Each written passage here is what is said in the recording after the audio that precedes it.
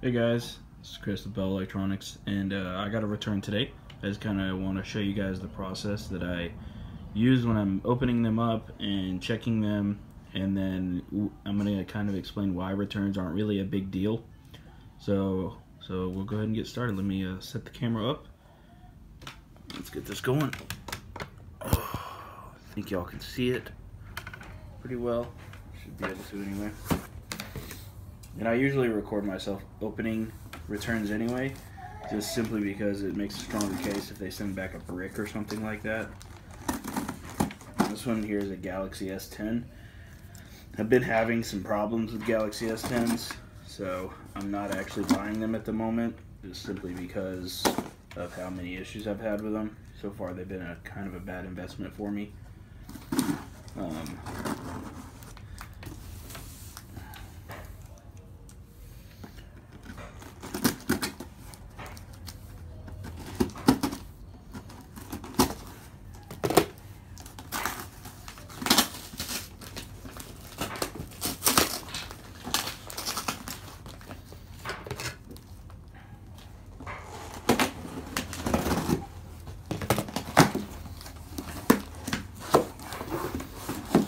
Boxes out of a box.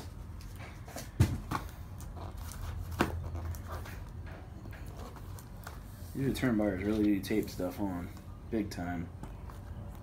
I don't even know where to start.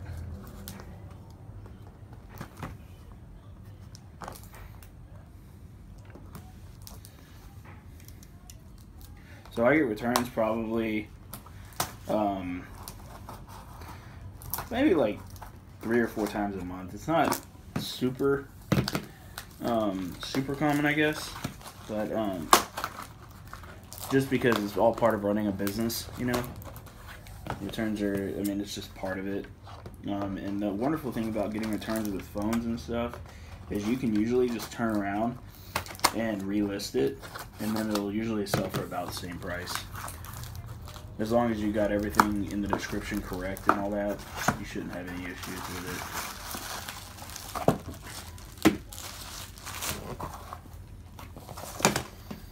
it. Cool. Looks like I pretty much got everything back. The buyer was kind of cool. He even sent me a different cable because he probably opened the other one.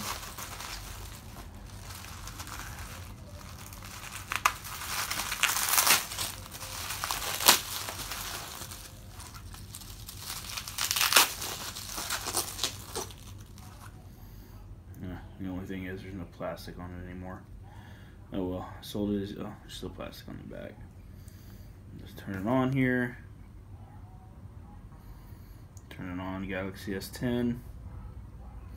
This one's only Verizon. For some reason it's locked only to Verizon. It is paid off. I think Verizon is starting to lock their phones. So watch out for that. See, as you can see, it's Verizon right there. For all I've known, they've recently just started doing this, so just watch out for that. It's another reason I'm not buying S10 right now. Also, they've been having some problems with getting heated up, so that's another reason I'm not buying them.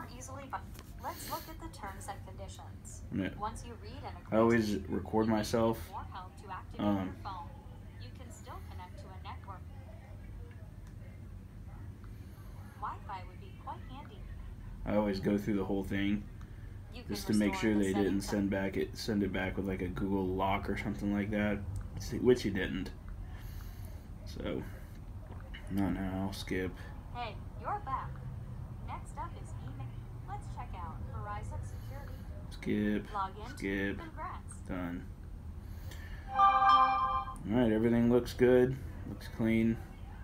It's just I mean, it was used when I sold it, so I sold it as used. It was pretty much brand new. It still is pretty much brand new, other than a couple scratches on the screen, which I don't know where those came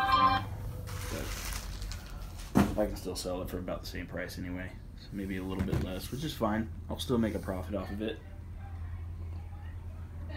So, let me bring the phone over here.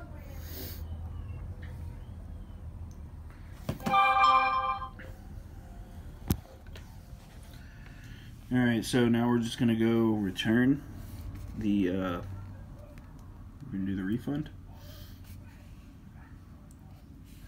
Messages, issue refund.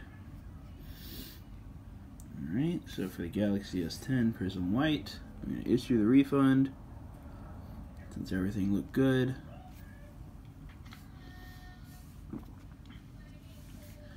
Refund the buyer. It was $800, so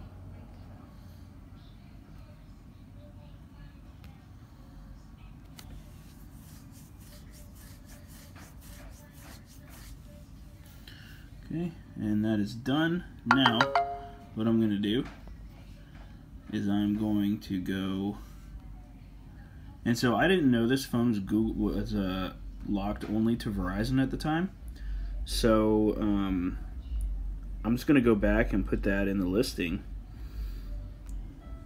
Where's it at? Here it is. Yeah, this is the one. Alright, so we're going to relist this item.